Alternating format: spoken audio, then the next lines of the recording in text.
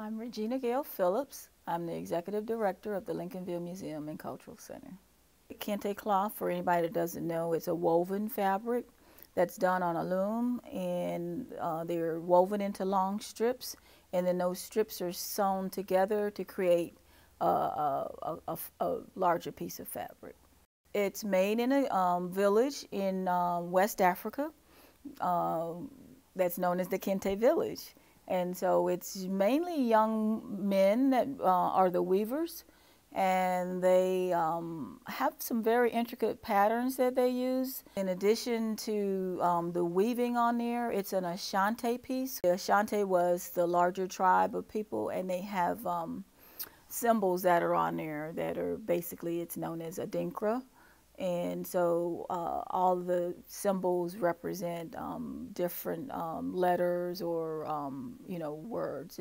African fabrics are used for clothing. They've been used for upholstery.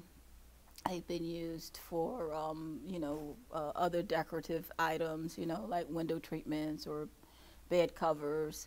The big black and white piece that I talked about earlier would have traditionally been worn as what's called a man cloth, and it's really like a big loin cloth that, it's wrapped and it's covered with a piece, so you see like the kings wearing different colors of loin cloth.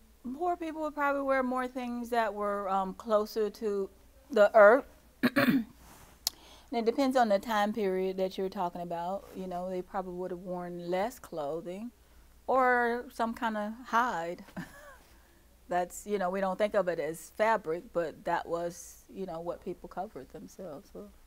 You have fads in fashion. So it has been incorporated into the fashion world. You have some top line designers now who are making fabrics, including these fabrics into their designs. Some young African American women who are doing that, and so they're bringing it into the couture world.